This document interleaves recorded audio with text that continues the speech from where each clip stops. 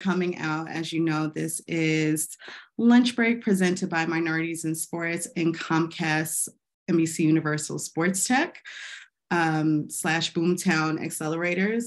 So just to give just a quick intro on me, my name is SHAINA WIEL. I'm the CEO and founder of Minorities in Sports. We are a national networking organization for people of color who work on the business side of sports. So we're very easy to find. If you need to find us, just Google Minorities in Sports Business or look up my name, SHAINA WIEL, and it should come up. So we're going to go into our awesome panelists today. First, we have Hawk.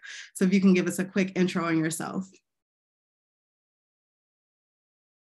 Yeah, what's up, everybody? Hawk, also known as Andrew Hawkins. I am the co-founder and president of StatusPRO, which is a sports technology company that majors in building gaming and training solutions. We launched our first consumer product in September called NFL Pro Era, which was the first ever professional league simulation sports game in VR.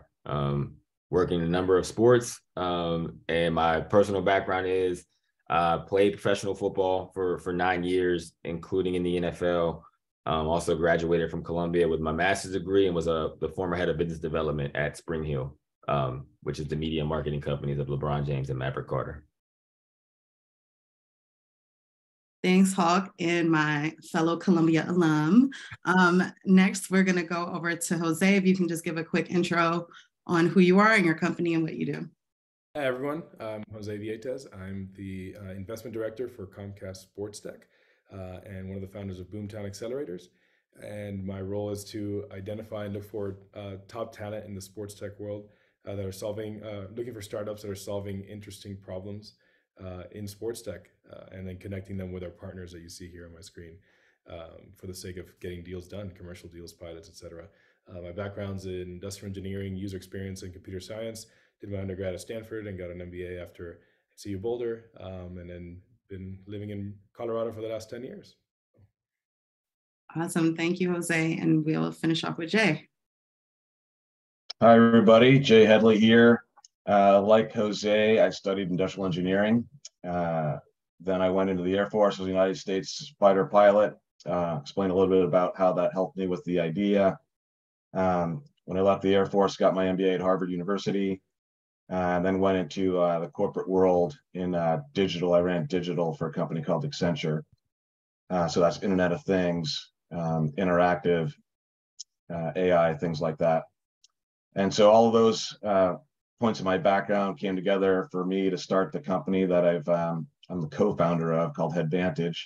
So think wearable technology that our goal is to put you in the mind of the athlete. So not only what the athlete could see from cameras embedded in hats and helmets, but where their eyes are actually tracking, and combining that with telemetry. And so it started, like I said, in the fighter jet with how we looked out the front of the airplane and recorded everything in the heads-up display of the HUD. And we used that tape for training, but all you athletes out there know that the footage you see of yourself training is never from your vantage point. It's some other camera somewhere else. So the idea is, how do we get the vantage point of the athlete on film and train them that way? And of course, fans want to see that. Therefore, networks want to broadcast that. That brought us to Comcast, and happy to be on the panel today. Thank you. Thank you. So do want to make just a quick announcement. One, I think depending on which link you clicked, I said this earlier, but your name may be coming up as my name. So if you can just change your name over to your name, that would be great. This conversation is being recorded. Right now, it's just to go to all the registrants. So just in case you have to jump early, or for those who couldn't make it for whatever reason, we will be sending this out to everyone so they can, watch it at their own leisure. And lastly, today is NFL Draft Day. So we only have Hawk for about 30 minutes. So we definitely want to make sure we get some questions in before he has to jump and go do his fun stuff over for the new draftees. So I wanted to start out by asking you all, as founders of color, what has been a significant challenge that you face, and what are the things that you've done to overcome it? And either one of you can start. What's on Hawk go, since he might leave soon?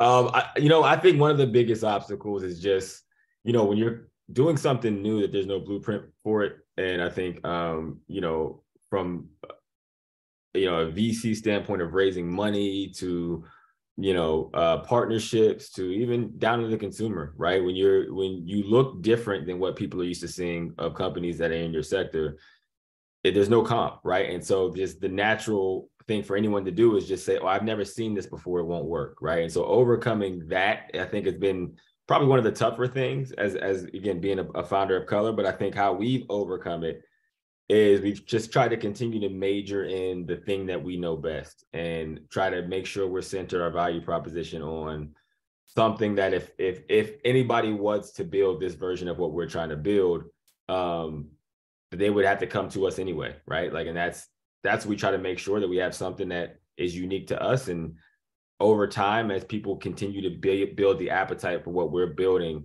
hopefully we become kind of the category leaders.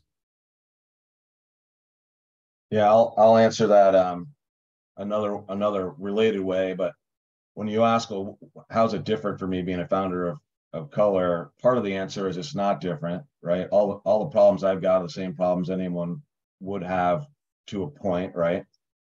Some of the things Hawk mentioned, right? The technology, the funding, the community, the customers, all that stuff. None of that's easy. The other part of the answer is I don't know. And that's one of the reasons we even have programs like MIS, right? There's an insidious bias. And it's not as if someone's just going to come tell you, I'm not investing in you because you're a minority. No one would ever say that, right? It just happens. We know the math. So you sort of have to operate as if that's not happening, but in the back of your mind, math says that it is. So how do you overcome that? I won't say I've overcome it. I don't know if you ever overcome it, but trying to be successful in spite of the odds, right? So have an excellent idea, have an excellent team, work very, very hard, be very smart. All the things I would tell anybody, right? But if you're someone that you have a smaller chance of being trusted, which is the bottom line here, right? Therefore, you've got to eliminate those reasons for somebody not to trust you as best that you can. Yeah, that's good. Mine's similar to that, which is, you know, venture capital and the startup world is a lot of it is pattern recognition, right? Seeing what has worked in the past and seeing whether that fits the startup you're speaking to fits a certain mold, you know, that of potential success or failure, and so, you know, being less than 3% Hispanics in tech, you know, that's at least one variable that's different to the mold that when I'm speaking to an investor or a potential partner, et cetera. So the way that I've solved it is, you know, I've lived all around the world, and I've often been the outsider, whether it was in Spain or LA or the Bay Area or Colorado, and it's learning about the culture of the individuals you're speaking to better understand them, and learning just to just understanding the audience that you're speaking to, and as opposed to assuming that they think less or differently of you, rather figuring out, okay, how do they tick and how do you interact with them, and that's going to be a reality even with other people that look like you, right? Like, just because there's two people from South America doesn't mean that they understand each other and they work the same, right? So I think often we assume that because we're surrounded by people that look like us, that you can just, you know, coast and you're welcome. But I think the challenge is just as much there when you're the only person of color in a room, because you might be speaking to many people that might not be of color, but doesn't mean that their backgrounds are the same, right? So, you know, someone from Georgia versus San Francisco, you know, they're going to have different backgrounds. So a lot of what I've learned over the years is get to know people and listen and identify what, you know, get to know them and then figure out how the game works, right? It's really a game. Startup fundraising, et cetera, is a game, and figure out what the rules are that are implicit or explicit. And as opposed to jumping to conclusions or admitting defeat, it's like, okay, let's figure this out. Let's get to know people and work with them, because that's what we have to do. Yeah, I want to piggyback a little bit off of that. So, Hawk, being that you're a former NFL player and a founder of color, I would assume that some of your conversations weren't the easiest when you went to investors or when you were talking to people in the industry to just believe in your work, right? What were some of the things that you did to kind of just move past that? Like what did you use from your experience as an NFL player, as a business person who's been very successful since you've left the league to help your conversation with investors? I think the thing that's helped me the most is just probably a little bit of my track record, right? Like I wanted to make sure, even this is obviously prior to me starting or at least going to raise money for the business, was that I had a reputation that preceded me, and that took time. That's even why I went to Columbia, to the, Jose and Jay's point of just, there's a certain playbook that people are used to seeing in success. There are certain names that are associated with that people are used to. So I'm trying to combat, what may look unconventional on one side with, enough candy or enough medicine with the candy to make sure that they still see things that they're used to, right? And so for me, I use my NFL experience a lot, as I do the fact that I've, worked and helped build Spring Hill into a successful startup in business, as I also use Columbia and even what I'm doing from our company, a product standpoint specifically. Like, it's not in the sense of like, oh, I'm an NFL player, you should invest in me, I'm cool. No, I think things that help me are that we are building technology that unlocks a last level of access for fans to now have control over the thing that they've never got to see the game from, right? Like they've never seen the game from a field level.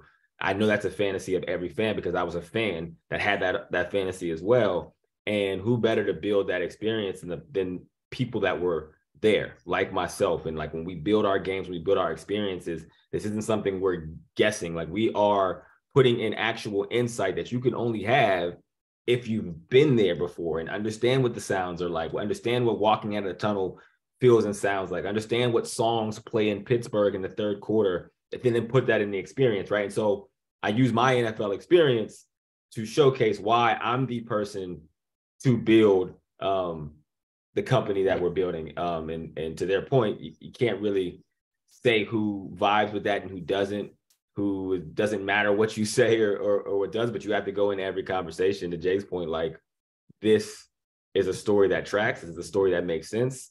And ultimately, you think that's going to get you over the hump. Yeah, that definitely makes sense. Chris, I saw that you raised your hand. Do you want to jump in real quick with a question? And yeah, this is super interactive too. So definitely for the Jay and Jose, jump in when you want to. And if you have a question, either put it in the chat or you can raise your hand. Awesome. Yeah, thanks, Shaina. It's good to see you again. And Hawk, I think I saw you. Didn't you present at the SBJ Tech Week? Did I see you on stage there? Yeah, I did. Yeah. Yep. So one thing that occurs to me, and this mainly for Hawk, but Jay, you have a somewhat similar background. It's like, so you're playing in the NFL, in college sports, it's all consuming, right? I mean, you barely have a spare minute to get your homework done or to call home because you got your schoolwork, and then when you get in the NFL, they expect you to be studying all the time, knowing the playbook, working out all the time. And so I'm just curious, what are some of the things that you did in your transition from your athletic career to that business career? How did you squeeze it in? How did you find the chance to build the skills to find those opportunities? And what can people maybe learn from that experience of transitioning from an athlete to the business that we can actually help with others getting in a similar situation? Because there's a lot of great minds out there that play sports, but making that transition is often really hard, right? Like there's not a lot of pro or college athletes that are able to make a really successful transition to a technology career, to a startup career. Yeah. That's a great question. Jay, you want to jump in first? Well, sure. So I mentioned earlier my background out of engineering school was a United States fighter pilot, and most of the fighter pilots, any pilot in the Air Force, when we were finished, 99% of them go to fly airlines because that's what they know, and they're comfortable doing that. That wasn't that interesting to me. So what did I have to do? I had to go learn something else. So learn, right? And figure out how to learn fast and efficiently. And that's one of the things that was really important to me to make the transition from a totally different world to the world of business and technology. And this is kind of a hybrid here, right? So I would say anything you can do to increase your knowledge quickly is really, really important to do, especially if you're transitioning from something to something different. Yeah. Yeah, I love that. I mean, very, very similar here. I would say that the thing that I learned in sports, and at least in my athletic career, the people who show up the most, the people who show up early, and the people who stay late are successful. Entrepreneurship isn't for everybody, but I would say typically the people who are successful in this side are very much the same way. And so when I was in sports, I put everything that I could into that. I learned everything I possibly could. From day one, I was that kind of person and player. And I knew going into something else, because I was successful in one area, wouldn't make me successful in the other one. And so I made the time to make sure I put that time in. I did go back to Columbia while I was in the NFL. So in the off seasons, I would be training and flying back and forth to New York for classes, which was very hard. And it was stressful and all the things that you would imagine.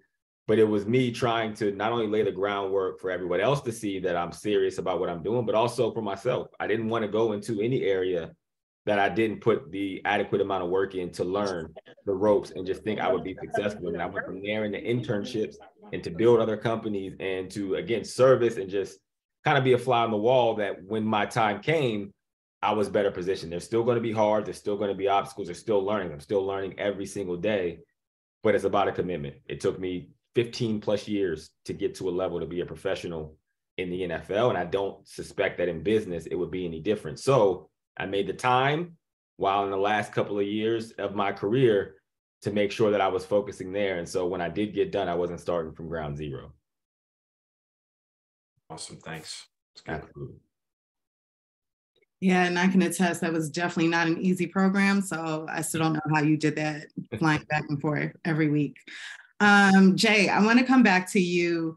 And technology is changing every single day, and especially with what you're doing and how the product that you are continuing to build so people can get a sense of what these athletes are seeing when they're on the field or on the court. What are some of the challenges that you face with changing technology, and how do you keep your product up to date? Like, how do you keep up with all the changing technology? Remember what I just said about learn.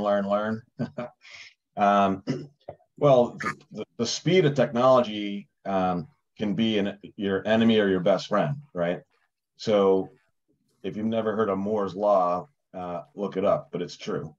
And so because Moore's Law is true, there are things we can do today we couldn't do a year ago, and there's things we can do a year from now we can't do today because technology is changing so fast. So you got to stay on top of that.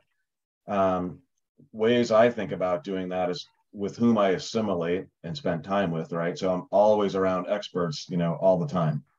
Learn. What's the latest this? What's the newest that, right? Where have you used this? Where have you seen it fail? Talking to all the people I can in our ecosystem, right? So talking with NBC Sports, talking with Fox Sports, talking with Intel and Sony and the companies who build the components that we need. And then really having a sort of a menu in front of us at all times so we can always be picking and choosing the best technology at the time, right? But then it's incumbent upon us to be able to do what I call the system integration, right? So having a menu of what's out there, but then you got to figure out how do you pull it all together and do it in a modular way. And I know Hawk can tell you the same thing, right?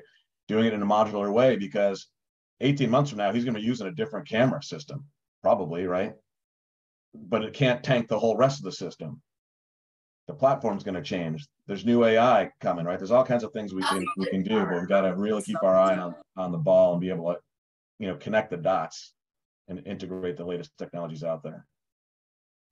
Definitely. So Jose, I want to jump to you real quick. As someone who is always advocating for diverse founders and underrepresented founders, what are some of the things that you suggest to carve your own space in this tech world, right? Because there's only but so many ideas out there. There's only but so many ways you can reinvent the wheel. So what are the things that you suggest that people can do that they can carve their own space and stand out? Yeah, I think bringing your strengths to the table and identifying what unique experiences allow you to have unique insights into problems that exist in the world. A lot of the successful entrepreneurs I've seen are solving problems that they've seen, and whether they've observed them or they have a unique insight into, whether it's some sort of new advertising technology, right? Somebody's been working in advertising for 10 years and they see that there's an inefficiency, so they try and solve it, right? Just because your experiences are more different from others doesn't mean you haven't seen problems and faced problems that are probably common with others. And so when you can combine your strengths as an individual, whether it's in engineering or design or marketing or leadership or whatever it might be, and combine that with the problems that your skill sets can solve, I think that is a recipe for a powerful recipe, right? Where as opposed to going after a problem that's out there, that you see it in an area that's totally foreign to you and say, okay, I'm going to go tackle that problem, but your skills don't necessarily bring anything towards that problem, nor do you really understand that problem. Yeah, that's just my personal way. There's plenty of people that have been successful probably going after and tackling a problem that's out there, but the way I've always gone about it, I go around with a notebook. Well, now it's physical, right, or digital on my phone, and when I see problems and inefficiencies in the world, I write them down and come up with ideas of how to solve them. And a lot of the different businesses I've come up with over the years have come from that. And so, yeah, what you're looking at, the problems you see, there's plenty of people who can find problems, but there's very few who then do anything about them. And if you can, again, merge your skill sets with big pain points, you can add value in a way that you can then extract revenue and build a business out of that. Yeah, I think that's great. And I think one thing that I took from what you said too is just bringing your personal skill sets and using that to just make whatever you're working on greater, right? I think especially when people are thinking about starting a tech startup, everyone thinks you need to have this big tech background or engineering background, but maybe you're a really, really good marketer, right? And you can bring that to whatever company you're working with. So I think that's great. We did get a question from Emmanuel. Can you guys give some examples of a pivot that you had to do which made a difference in the success of your startups? And that's for everyone. Yeah, I could start that off. So I one pivot that I made, and I think this is kind of just rings throughout our company and our success so far, is that I ended up partnering with my co-founder, Troy Jones, who has been amazing. I mean, we first met, I believe, in 2017 and officially partnered in 2019, but began those conversations in 2018 of just how we come together. We had both started this track in around 2015.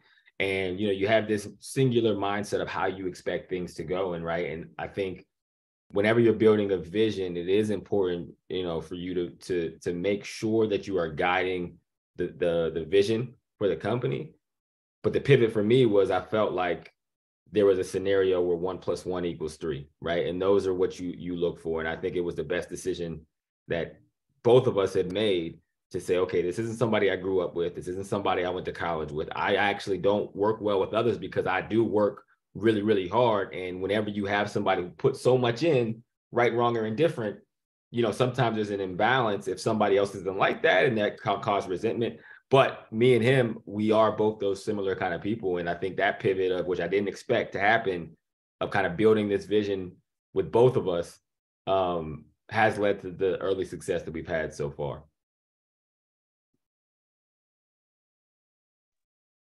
Jay? Yeah, for me, I mean, the first pivot was to start this in the first place, right? To go from what I was doing to what I'm doing now. Most people wouldn't do that and shouldn't do it, frankly, because like Hawk said, it's not easy. But, you know, so far, so good. So a lot of the people in the audience are, you know, they're entrepreneurs, are thinking about entrepreneurship. That's a big pivot. A pivot that we're potentially in the process of even right now is in with whom we're partnering with. There's a company out there that we thought was a competitor of ours. And I recently met with them, and learned that maybe not so much. And so how do we do that? Okay, spent time with them, signed the NDAs. What do you really want to do, company? Here's what we really want to do, our company. Okay, there's an actual synergy there. And by the way, the world is such a big place that, you know, even if 5 of us did what we're trying to do, there's still more demand than we could possibly supply. So I'm sort of doing a real-time potential pivot in partnering right now. So that's another example how I thought about it and executing it. Jose? Yeah, so with Boomtown Accelerators, we started back in 2013. It's been almost a decade, which is exciting. In the beginning, or from the beginning, we've always been entrepreneurs trying to help other entrepreneurs pursue their dreams, give them the resources they need to build the companies that they want to go after. A lot of the accelerator world usually comes at it from the investment point of view of how to raise the money you need. And we said, look, there's plenty of people solving that problem, but there's not that many that are actually helping the entrepreneurs build solid businesses, figure out how to solve real problems, how to generate revenue. And so that was our focus from the start. And the way we did it is we would raise funds and deploy that to support the accelerator companies that would join our program. The pivot that happened about 6-7 years ago was identifying that there was another need in the market, which was on the corporate innovation side. There are very big corporates who want to innovate and they want to connect with startups, but there's a gap of how to actually do that. And there are startups who would absolutely love to work with large corporates as potential clients, but they don't necessarily know how to do that, especially if you haven't been surrounded by people in that space. So we started working with corporate clients as a pivot, as an experiment, which ended up being an experiment we pursued as a direction for the company, which was let's bring our expertise in innovation and in building companies towards the corporate world, and basically focus, instead of raising funds to fund things ourselves, let's work with corporates to support these entrepreneurs. So that has been a pivot that so far we've seen a lot of success in, and it's really what's led to the focus of our program, which is bridging the gap between entrepreneurs at many levels and corporates who want to bring such innovation to the big leagues. Thanks, Jose. Hawk, I know you have to jump, but I have one quick question. It's usually my final question I ask.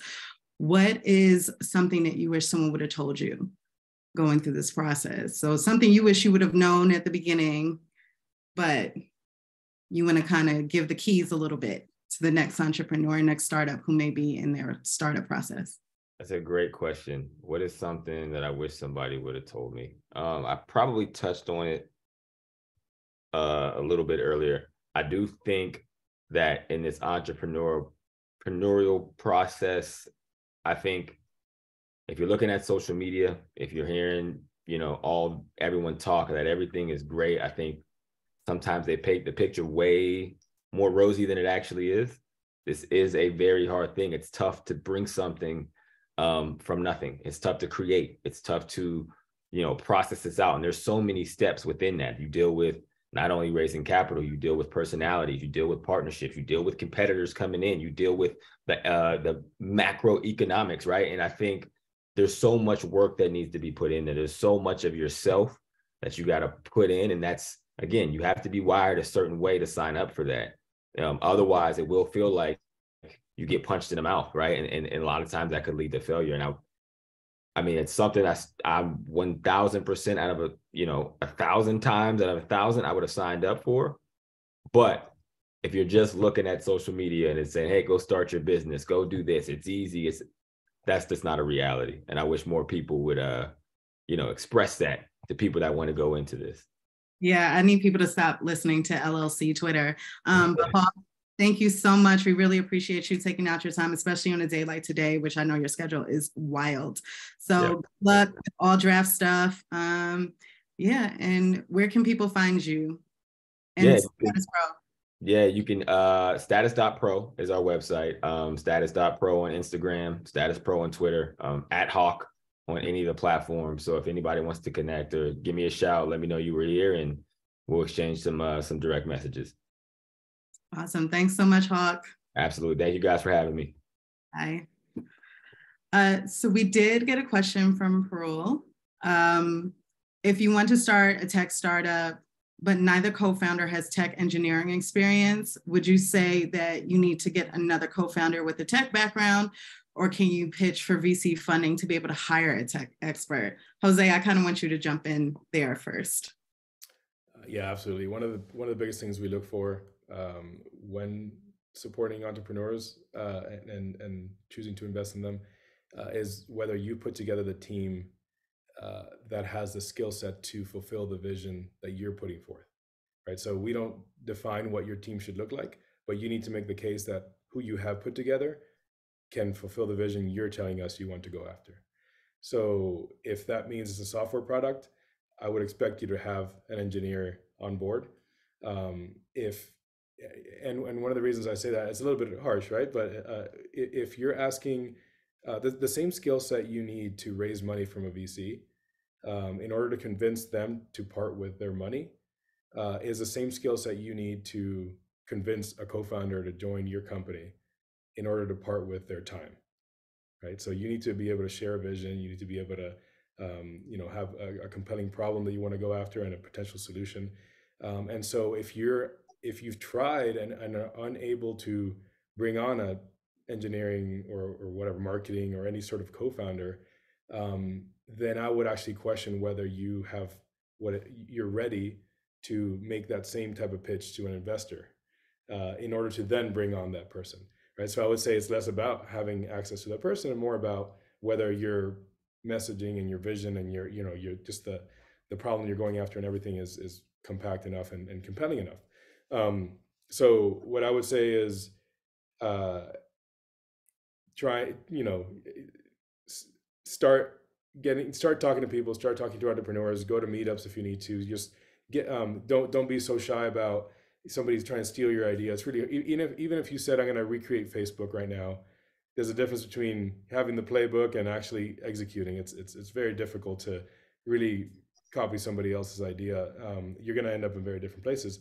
So don't be afraid of just talking about what you're doing, and in sharing your vision and talking to people, you will find that your messaging gets refined, and you'll start seeing what resonates with people, where like they start nodding or they kind of go blank as you share it, and so you kind of do some A/B testing there. But also you'll find people that hear your vision and say, "Oh my goodness, that sounds amazing. Can we work together? Is there any way I can help? Any way we can collaborate?"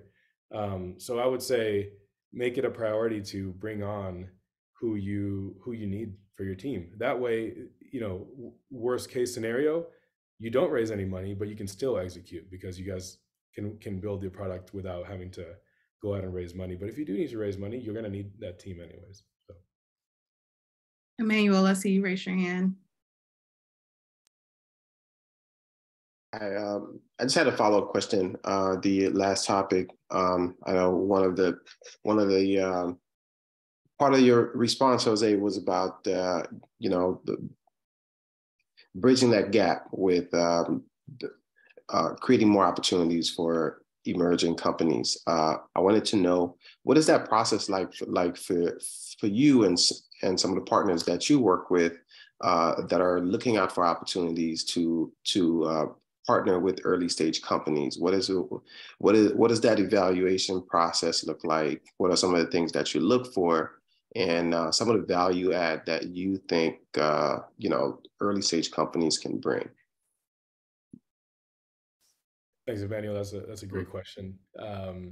So what the ideal company for us specifically, we've learned over the years, is a company that has a strong founding team, right, who can execute on your vision, and the product has to be mature enough. This is specific for our program, right? The product has to be mature enough that if NBC Sports, for example, said, "Can we do a pilot or do a test of this to a small audience?" that within a reasonable period of time, a week, a few days, you can get it off the ground. So if it would take you, if they ask you to do some sort of test together and you say, "Well, I need 3 to 4 months to develop it. I might need to raise a little bit of funds in order to build it out," then you might be a bit too early for our program. So the ideal team, again, has strong founding team, strong, mature product. And it isn't so much about the maturity of the business. So you can be pre-revenue. But what matters is that the product is mature enough that if there's an opportunity with one of our partners, that you can quickly do something together. And then beyond that, what happens is we have an application process at ComcastSportsTech.com. You can fill out an application, and it takes about 15 minutes. And we look for companies, not so much that we know there will be a deal, but rather that fit the description of what our partners are looking for in general. And the very cool thing about our program is the next step after that is we actually put you in front of our partners, and our partners go through the top 50 companies and identify which ones they are interested in learning more about, that they potentially match some of their innovation priorities for that year. And from there, we take the top 25 and you actually interview directly with our partners. So you'll have the executives of these different groups that you'll be able to speak to and actually have the conversation of what could a relationship look like between you two. And so by the time you potentially get an invitation for a program, you know exactly, with pretty good certainty who is interested in you, what that could look like, and what other partners could potentially also be a fit. So in order for us to extend an invitation, the number one thing that we're really measured on is how many deals we can end up forming between the startups and our partners. So if we extend an invitation to you, is because there's very strong evidence that there will be some deals that come from this. And so it makes it a very unique program in the sense that we're not here to overpromise and underdeliver. If the partners want to work with you, then you'll potentially get an invitation. And if not, then we're not going to try and convince you to join something that you're not going to get deals out of, because just because you're a good company, if you don't get deals, then we don't win. We win when you get deals, and so it kind of aligns our interests pretty well. Thanks so much, Jose. So Jay, I kind of want to bring back the topic of like your networks, right? We talked about finding, and it's going to be a two-part question. Okay. So for piggybacking off of Parul's question about like having the right people on board, right? So one, how do you tap into your networks to make sure that you are getting the right people, right, on your teams?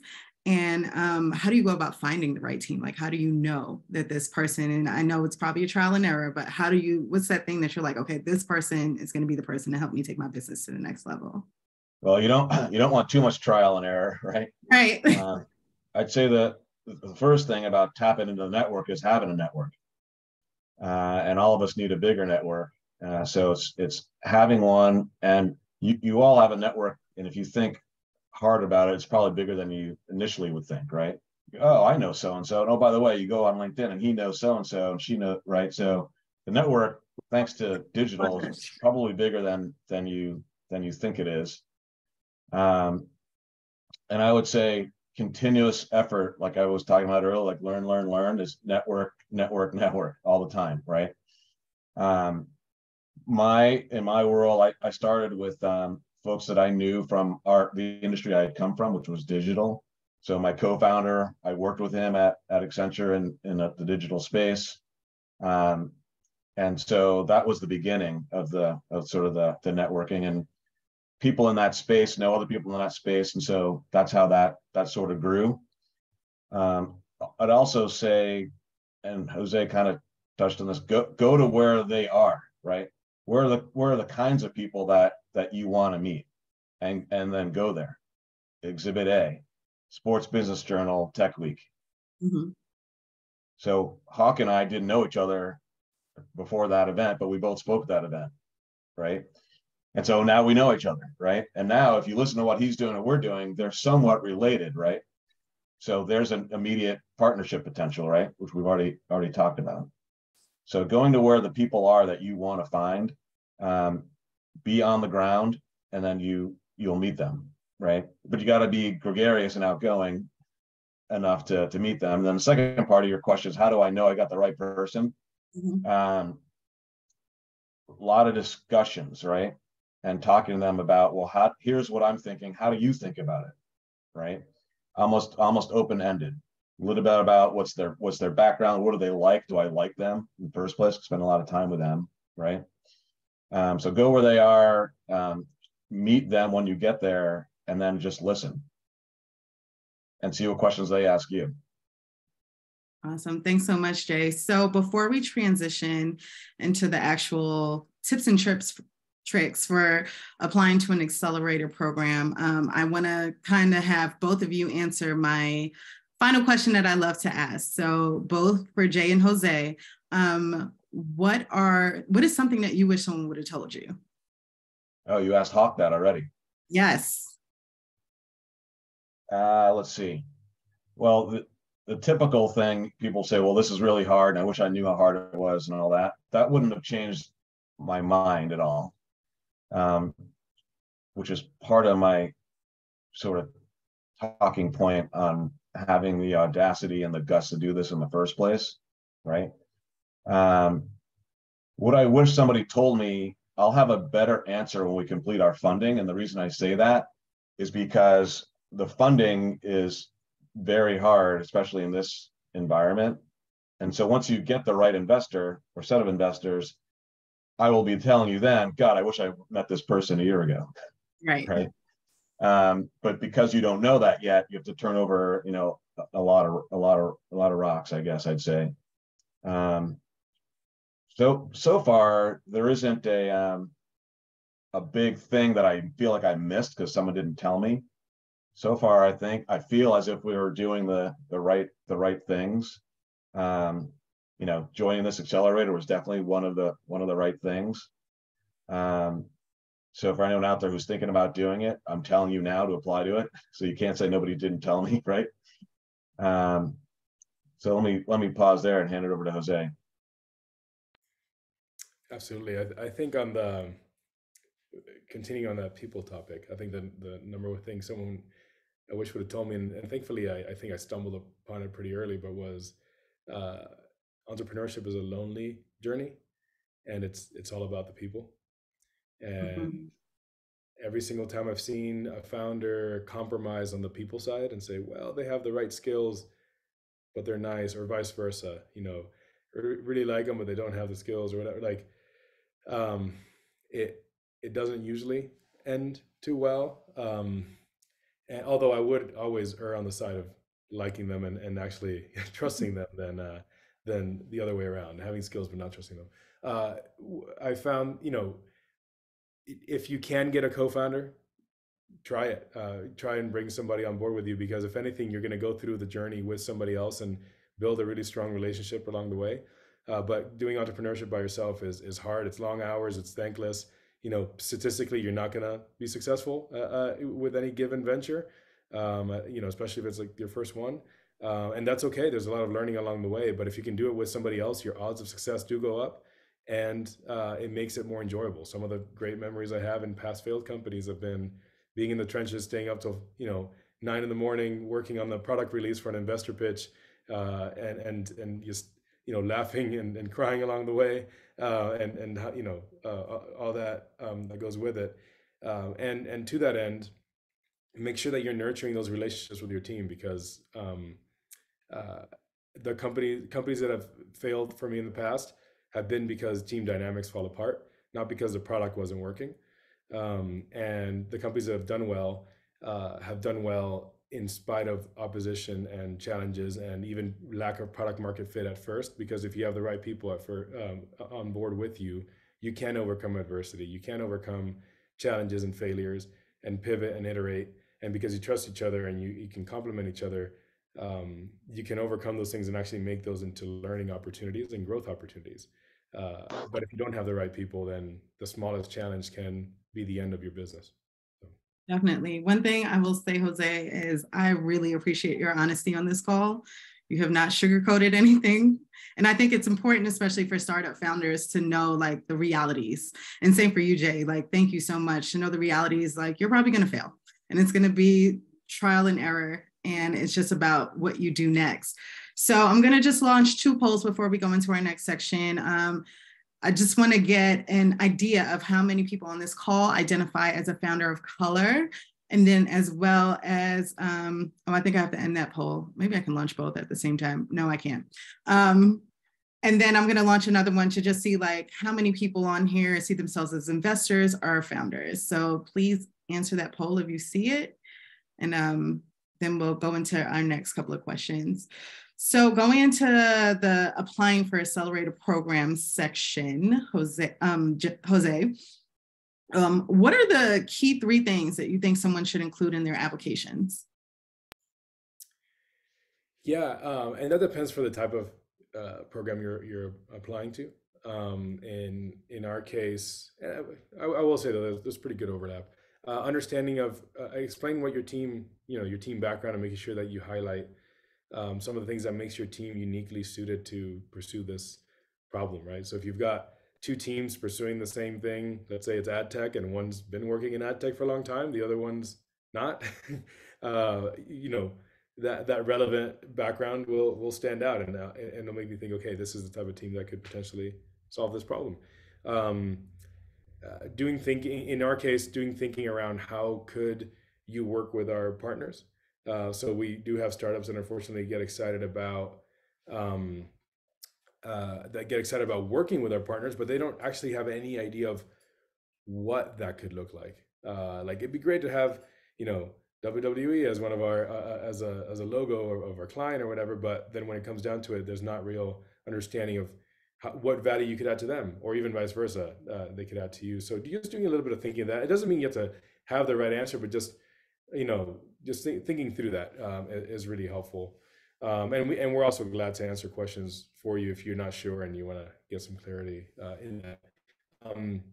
And then I'd say clarity around the maturity and traction that you might have for your product, right? So if you've launched your product with 3 or 4 corporate partners or businesses in the past, or you have 10,000 users or whatever it might be, just making sure that it's clear that you've got some validity. And specifically, I would say even more important than the number of users, I would say, is what you've learned from that. So, if you've got 10,000 users, but you don't know a single thing about them, that's one thing. But if you've got 1,000 users or 500 users, but you see that, the engagement is X% per day or X number of minutes per day, this is the churn rate, and this is, we learned that this is how we acquire customers that stay around longer versus those that bounce off really quickly. That's actually more interesting than 10,000 random users that maybe you just dumped money into Google Ads for, but you have no idea, anything about them. So those are just some high level points. Thanks so much, Jose. I see someone who has not changed their name. That's a great question.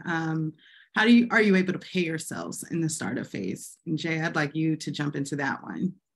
Okay. Let's see, the short answer to the long answer. Yes, is the longer answer. The shorter answer is don't do it until you absolutely can afford to do it. And pay yourself last. And don't pay yourself a lot.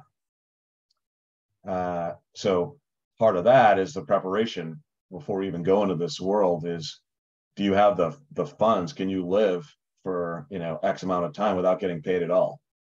To be built up enough of a war chest so that you're comfortable for a year or 2 of not getting paid, right? And then only getting paid once you hit certain milestones.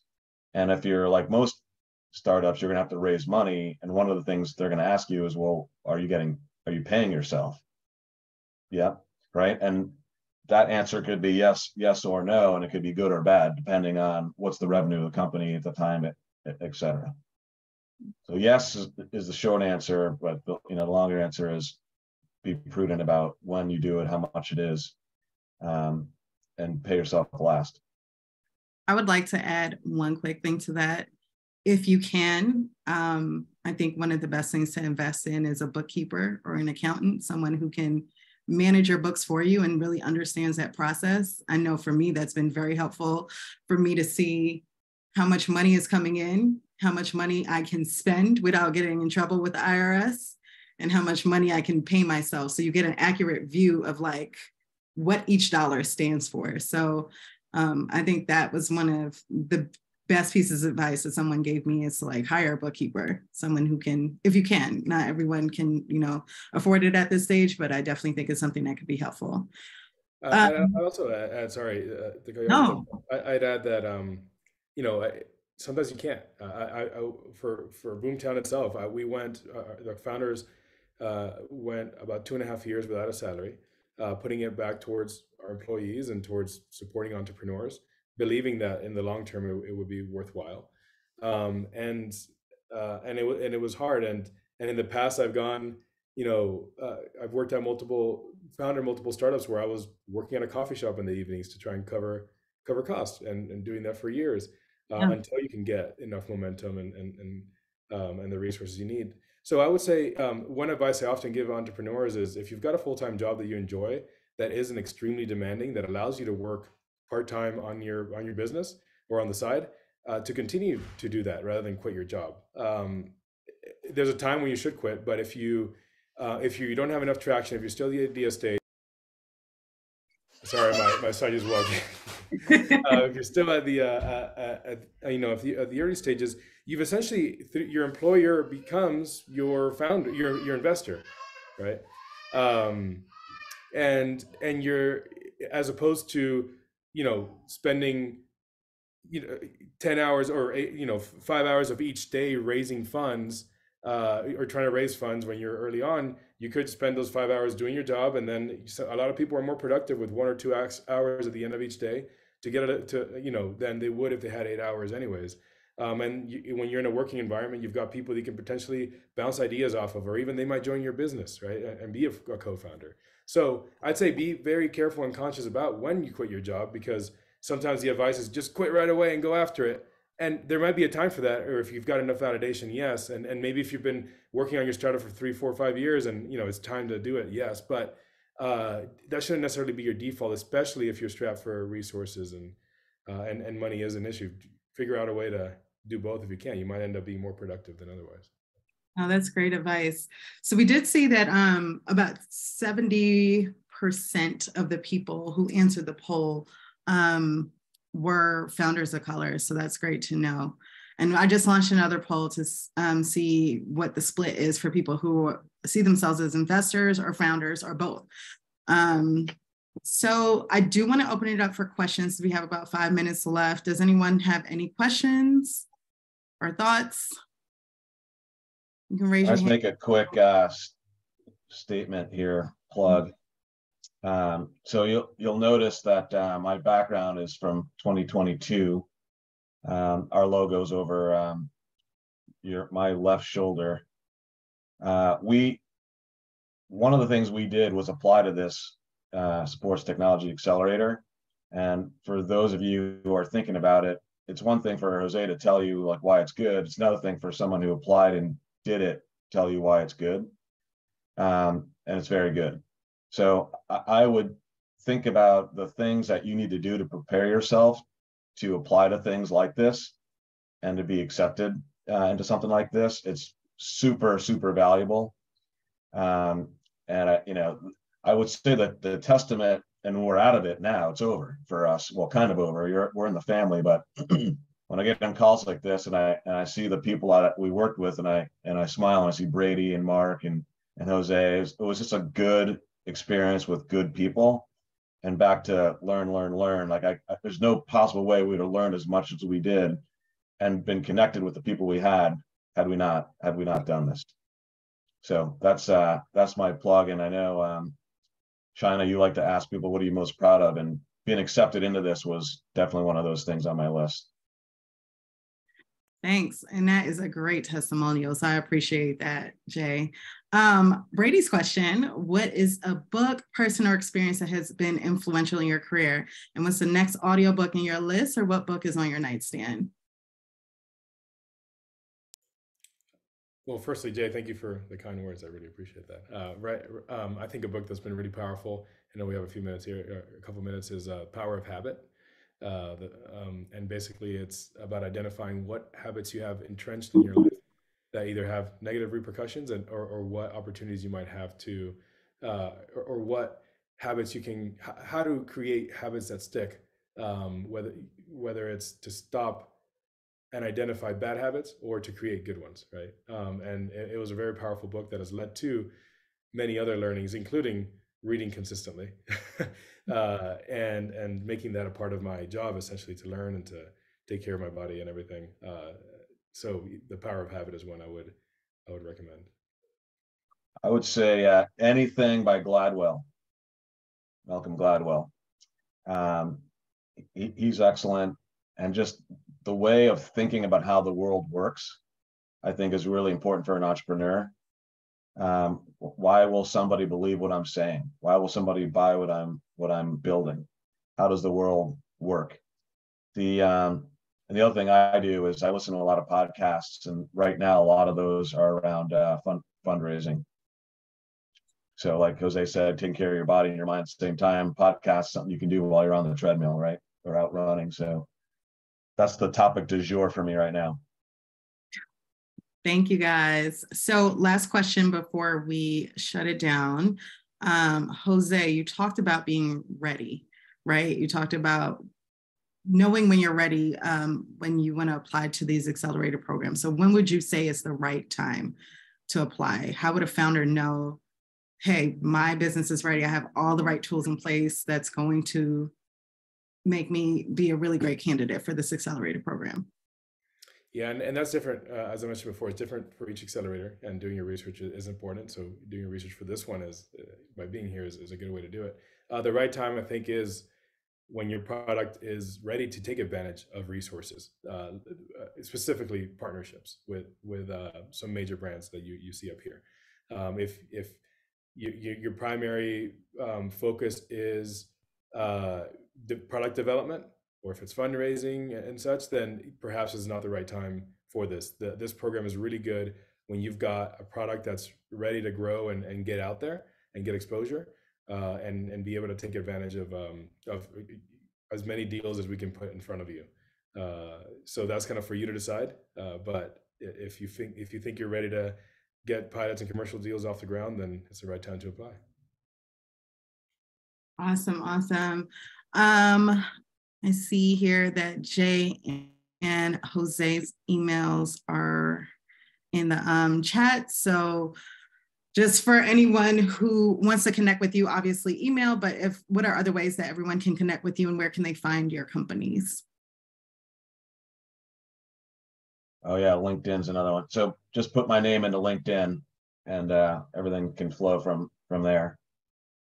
The one thing I'd add to what Jose said was, you may not know that you're ready to apply, but if you're close, I would say do it, because you'll get feedback along the way too, right? If they don't pick you, you'll learn, well, what's the reason, and you'll be better prepared, the next time.